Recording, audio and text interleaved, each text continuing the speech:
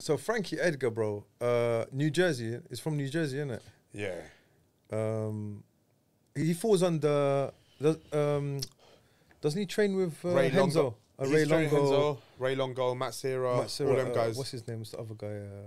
Weidman, Chris Weidman. Chris Weidman was in their camp as well. Yeah. So there are quite a few good. They got good. Matt Serra is he his coach or is it? No, I think Ray Longo. Ray Longo. Yeah, and then Aljamain Sterling is from there. Yeah. I think from the same camp.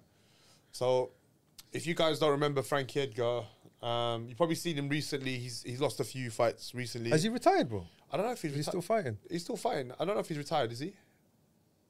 Has Frankie Edgar retired? Bro, look at all the scar tissue around the eyes, bro. After that knockout, well, I think he's taking some time off. Yeah. He's got like 30. He got knocked out by Brandon Vera, innit? Yeah, last fight. Chito Vera, good fighter. So Frankie Edgar, if you actually watch, when I first watched Frankie Edgar, the things that used to strike me back. So what I look at is as well, imagine watching 50 fights and everyone fights the same. Yeah. It's boring. Yeah. When someone comes and brings something different. So Frankie Edgar, I remember when he used to fight, he had beautiful footwork. So he used to slide around the, I don't know if you remember him, he used to bounce and slide around the cage. Good head movement and a tank. Oh my days. The guy used to keep going. Also, what he was also known for was his chin. Yeah. Recently, unfortunately, he's been getting knocked out, but the guy had a really good chin. Didn't you train with him? You trained with him, right? Yeah. What was he like to train with, man? Yeah, he was good, man. He was good. These guys are lovely, guys, kind of thing. So these. As in, did you spar with him? I didn't get to spar with him. No. Oh, just in the same. We was in the same camp. Same camp kind of thing. So he was He was there. I think he was sparring with Justin Gaethje. I think Justin Gaethje sparring. We done grappling that day. Was it when you guys went to Vegas? In 2019? Yeah, Vegas. Yeah, in Vegas. Yeah. So we had Frank Edgar was there, Justin Gaethje, Trevor Whitman was there. You had the Olympian, what's his name, Michael Madsen.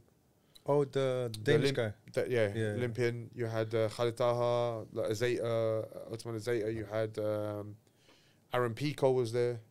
Pico, the wrestler. Yeah. Oh yeah. He's an MMA fighter as well. Yeah. Fights with Bellator. Very good fighter. I think he's on a fight today.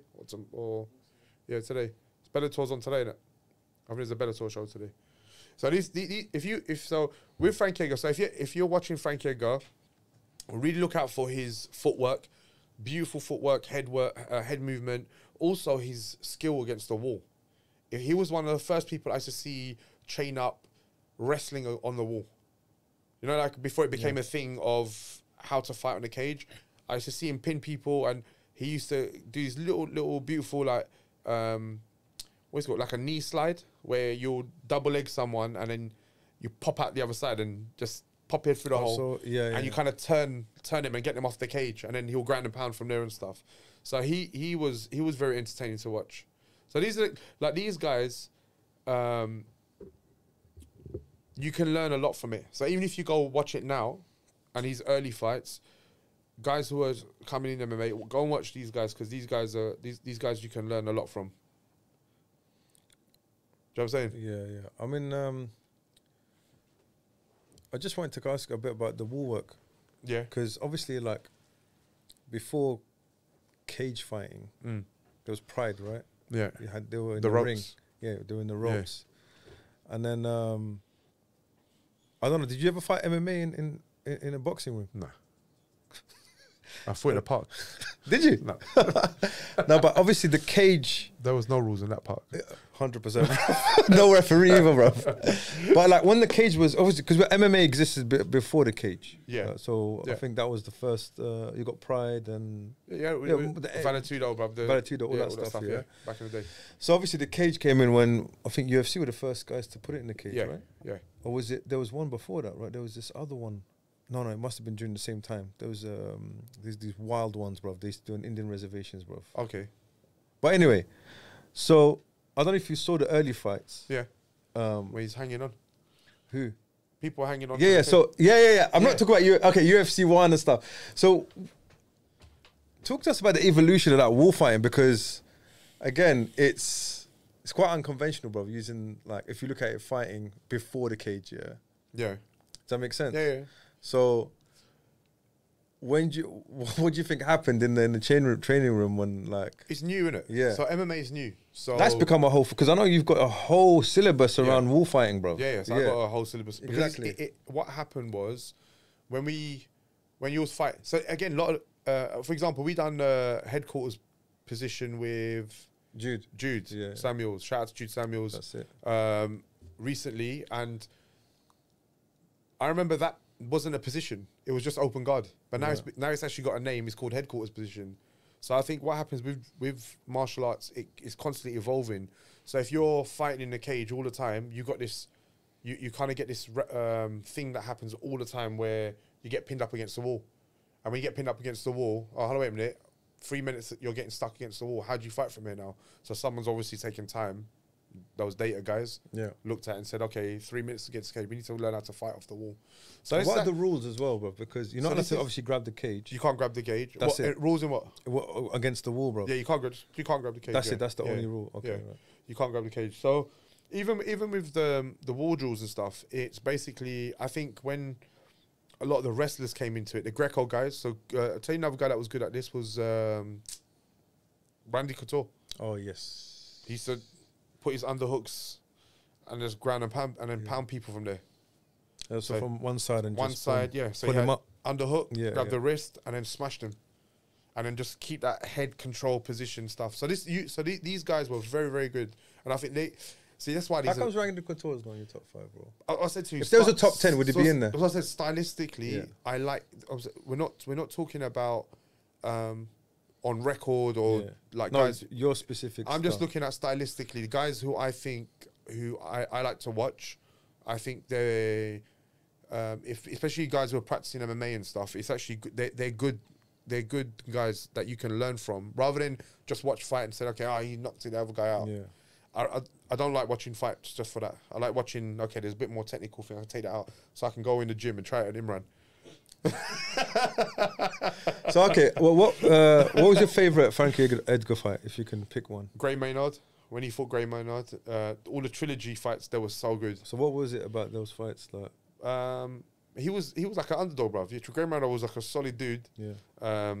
Bro, bring up Gray Maynard, bro. Banged Frankie Edgar in the first round. He got dropped 3-4 times in the first round, in the first fight. Yeah. And then he just kept coming back. Zach, type in Gray Maynard versus Frankie Edgar, bro, and just go to images, bro. Because I'm pretty sure I saw one of those fights. Yeah, 100%. I'm pretty He's sure one of the classics, though. Yeah, He's one of the classics because it's like. And he fights at 155, isn't it? Or 145. They fought both, right? Because he went up and down, innit? So I can't remember exactly what weight category he fought at. Yeah, Gray Maynard. I'm pretty sure I saw one of those fights. This is. Scroll down, bro. So even Gray Maynard young Frankie Edgar, bro. Scroll down. It was a title holder as well. Yeah. I forgot, bro. Yeah. Really, really good. Really, really good fights. And these are kind of. It's a shame that they get forgotten. These type of fights because they're so good. You know, since you mentioned Randy Couture. Yeah.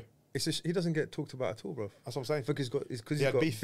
He had beef with him, innit? I had a massive beef actually. Yeah, massive beef. Because he wanted to get released or something. Yeah, something like that, bro. Yeah. Like, and it's a shame. I think he wanted to box. Is it? Something happened. I think didn't he want to get released and he wanted to box? I'm not sure, bro. Yeah. But I know he had like some sort of, and I don't know if I'm pretty sure he's in the Hall of Fame or whatever, but yeah. But that's what I said. We can go into, like, if you go into even the early days, you would have to throw in Horace Gracie in there. Yeah. Because, bruv, one of the originals of MMA. But did he fight MMA properly, though? Yeah. You would say it. No, I'm not talking about the early stages. Did he actually go into with MMA gloves and? He did when he fought Matt Hughes. Okay, right. And Matt Hughes beat him, but he was much older than stuff. Right. But it was like if you look at him early days, and I think he's a pioneer, bro. bruv, everyone's doing. Yeah.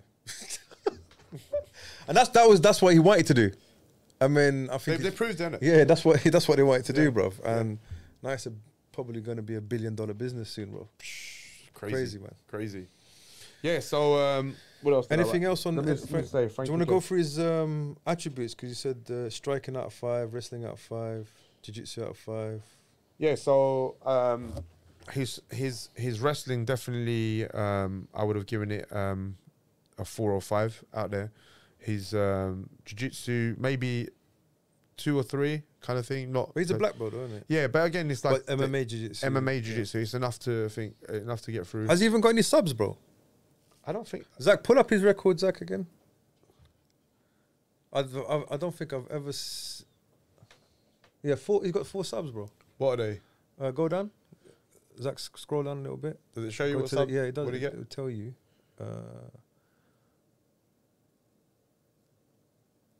Oh, he fought Sandhagen. Yeah, That guy's a nightmare, bro. he got knocked out by Sandhagen. Did he get knocked out by Sandhagen? Go up. There he goes. The second one, bro, Zach. Oh, Sandhagen lost. No, he won. Oh, Sandhagen won. Yeah. Yeah. TKO. TK. Yeah. Frankie got knocked out. Zach, go up and click submissions. Just click it. Maybe it'll take you to the No, nothing. Doesn't say. Okay. And how many knockouts? So 13 by decision, 6 knockouts. He was one of the first guys I used to watch, and I thought this guy's got a serious like wrestling engine. Yeah. And he had a good engine. He could bang with people. But the main thing was he never stood still when he used to fight. So he was always moving. And obviously, when we teach wrestling and stuff or anything, as soon as you stand still, it's like an easy target. And because he was moving all the time, he was able to produce a lot of openings again. Yeah. So it was good. He was a good fighter. His wall skill level was good. 4, 5, very good. And he's striking. Striking, yeah, 4. I'd say a 4. Striking 4. Does he kick, bro, or not? No, not really kick. He's Mostly more boxing, hands, but dirty just boxing, like that. The footwork. The footwork was nice. That was good to see.